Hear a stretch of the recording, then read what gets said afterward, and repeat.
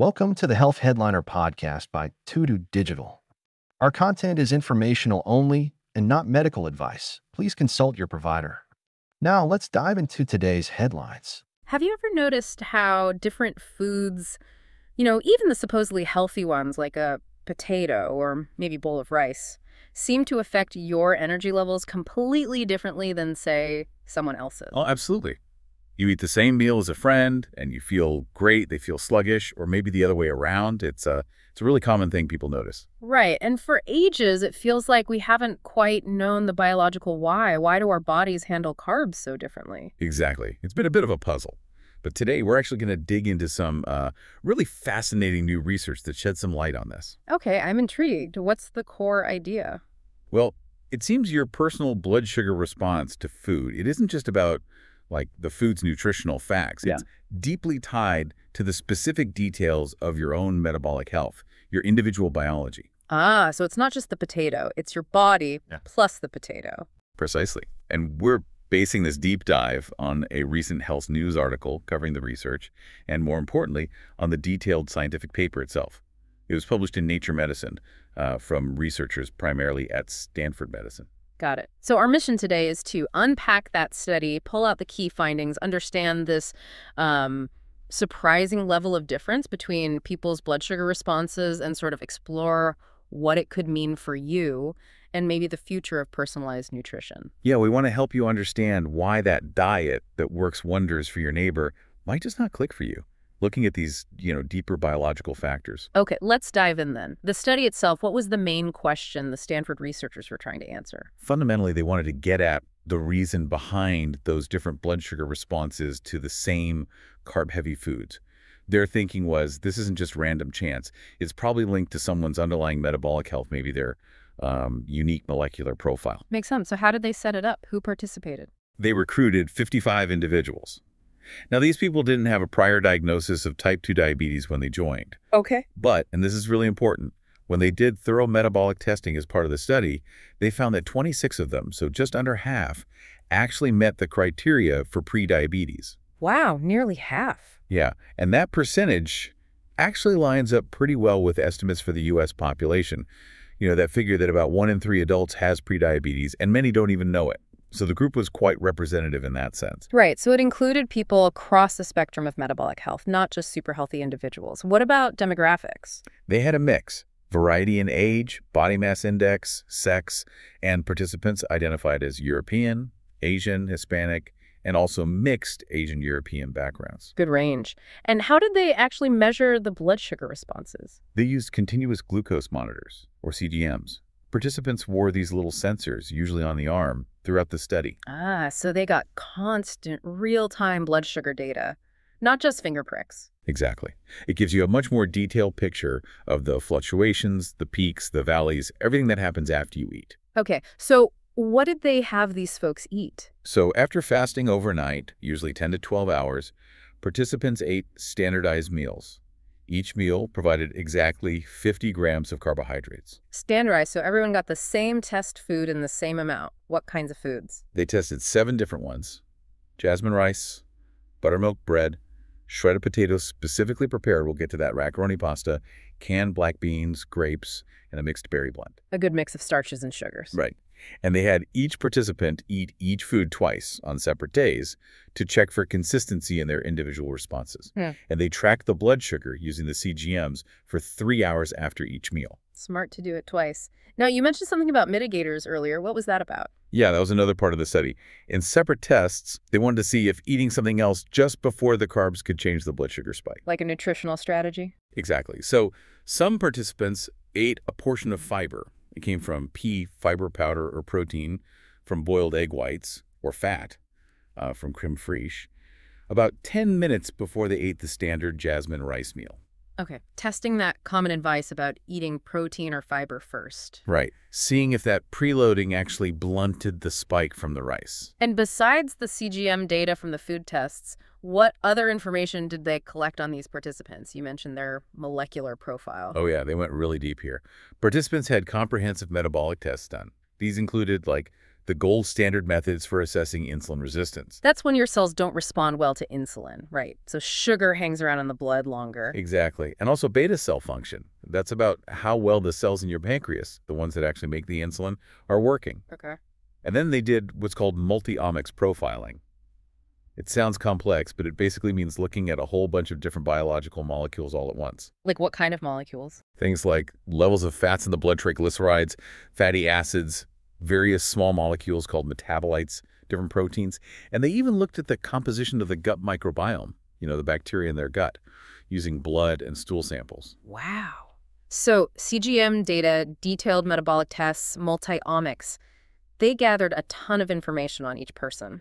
They really did, trying to build a complete picture. So with all that data, what was the big overarching finding? The absolute core finding was the sheer variability. People's blood glucose responses to the exact same 50 grams of carbs from the same food were just wildly different from person to person. So it confirmed that initial observation we talked about. Confirmed it robustly. But crucially, it wasn't random variation. These different patterns, who spiked high on what, were strongly associated with those underlying metabolic conditions they measured, particularly insulin resistance and beta cell function. Okay, so the variability is real, and it's linked to your underlying health. Let's dig into that variability more. Did any food cause the biggest spike on average? Yes. On average, looking across all 55 participants, jasmine rice produced the highest blood sugar peak. Okay, rice was the biggest hitter overall. But the key finding was about individual differences, right? Exactly. That average hides the really interesting part.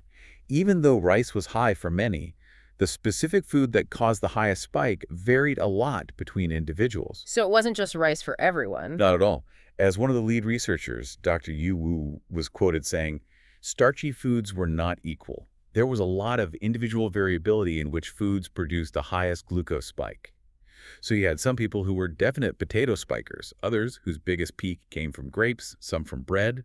It was very personalized. Fascinating. And that's where they linked it back to metabolic health. The specific food you spiked most on told them something about your body. That's the absolute crux of it, yes. They found significant links between which food caused your personal biggest spike and your specific metabolic profile. Okay, tell me more. What about those potato spikers or pasta spikers? What was going on with them metabolically?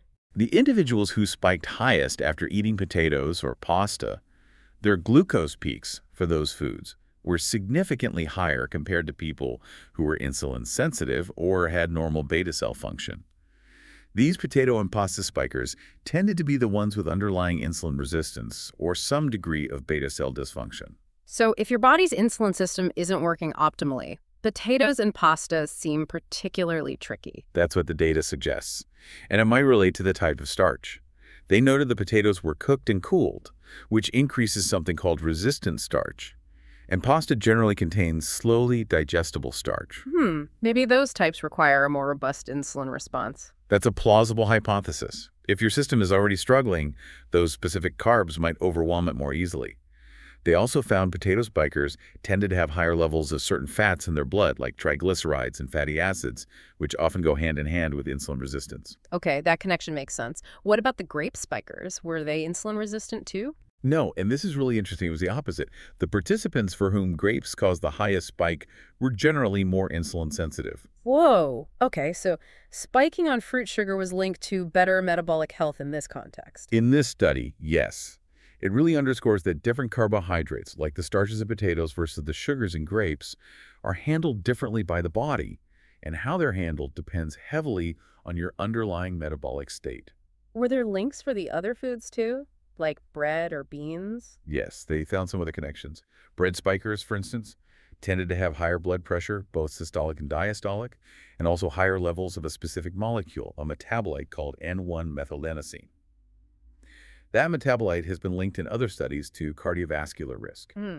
Another piece of the puzzle. And spikes, after eating black beans, were associated with certain metabolic pathways and differences in how individuals process an amino acid called histidine.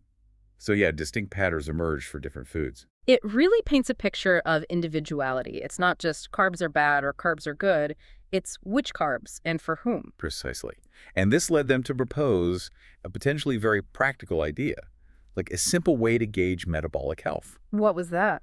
Well, Since the response to potatoes seemed to strongly reflect insulin resistance, while the response to grapes was more linked to insulin sensitivity, or at least consistent in a different way, they suggested that comparing someone's individual glucose response to potatoes versus their response to grapes might actually serve as a simple, real-world indicator, maybe even a future biomarker for insulin resistance. Like a potato-grape ratio test. You eat both, track your spikes, and the difference tells you something. Kind of, yeah. It's a concept at this stage, not a clinical test yet.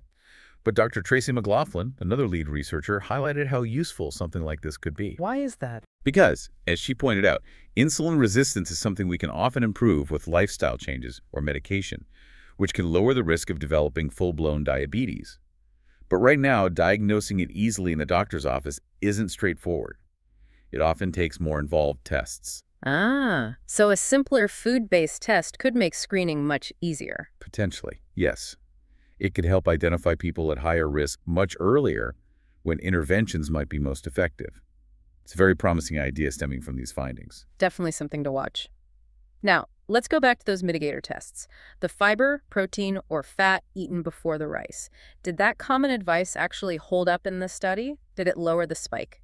Generally speaking, yes. Eating the fiber or the protein about 10 minutes before the rice did tend to result in a lower overall blood sugar spike compared to eating the rice by itself. And the fat? The fat, the crème fraîche, didn't significantly lower the peak height of the spike as much, but it did tend to delay when the peak occurred, so it shifted the curve a bit. Okay, so there is some scientific basis for that eat your salad first idea. There is.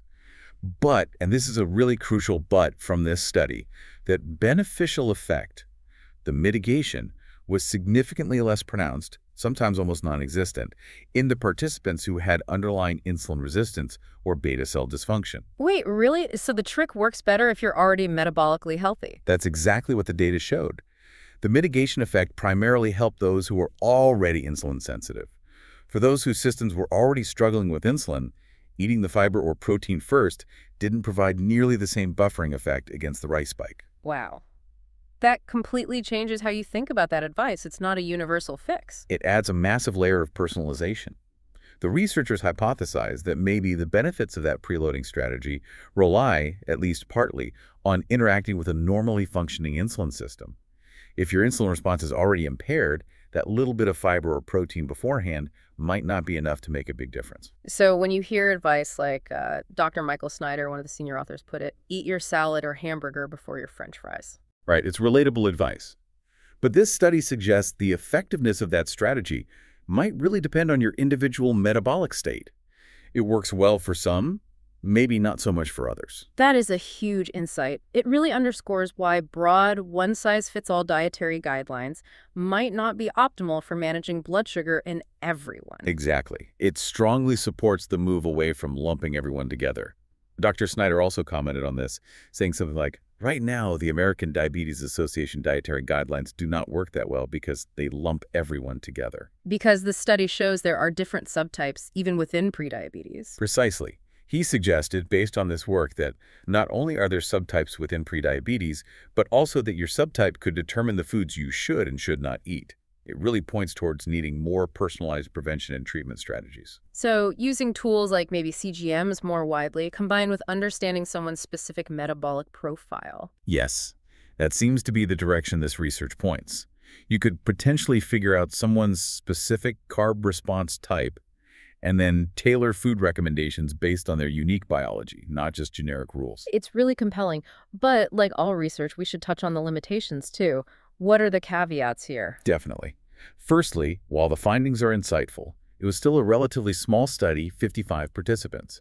You always need larger studies to confirm these kinds of patterns. Right. And what about the demographics again? While they had some diversity, they acknowledged there weren't enough participants from various specific racial or ethnic backgrounds to draw really firm conclusions about potential race-specific differences in these responses. They did note that Asian participants seemed more likely to be rice spikers, which fits with some other observations but needs more research. Okay, and the study focused on the immediate responses, right? Not long-term health. Correct. It was fantastic at identifying these detailed, short-term associations linking specific food spikes to metabolic states and molecules right now. It wasn't designed to follow people for years to see if personalized advice based on this actually prevents diabetes or heart disease long term. That's the next step, requiring big clinical trials. And the food preparation was quite specific, too. Yes, that's another point. They used, for example, cooked and cooled potatoes, which changes the starch. Results might differ with freshly cooked potatoes, or potatoes mashed with butter, or, pasta with sauce. Real-world meals are more complex. Exactly. And they only tested the mitigators, the fiber, protein, fat, before the rice meal. Would it work the same before bread or pasta? You don't know from this study. Also, they asked people to limit activity after eating, but they didn't formally track physical activity, which definitely impacts blood sugar. All good points to keep in mind. So let's wrap this up. If you had to boil it down, what's the single biggest message for our listeners from this deep dive? I think the core message is that your body's reaction to carbohydrates is deeply, fundamentally personal. It's not just about the label on the food package. It's about the intricate dance between that food and your unique metabolic machinery, especially how sensitive you are to insulin and how well your pancreas is doing its job. Eating for metabolic health really seems to require an individual lens. It truly emphasizes the personalized nutrition. It really does. And that brings us to maybe a final thought to leave people with, thinking about the future. Yeah, just consider this.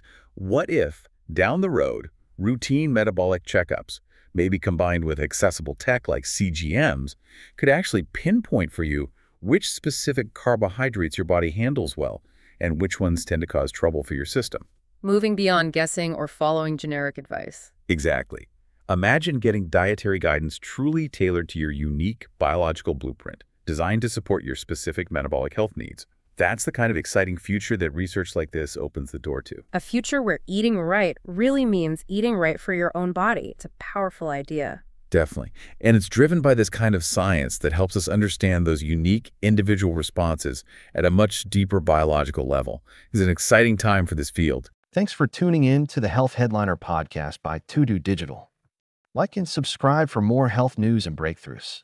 Stay healthy and informed. See you next time.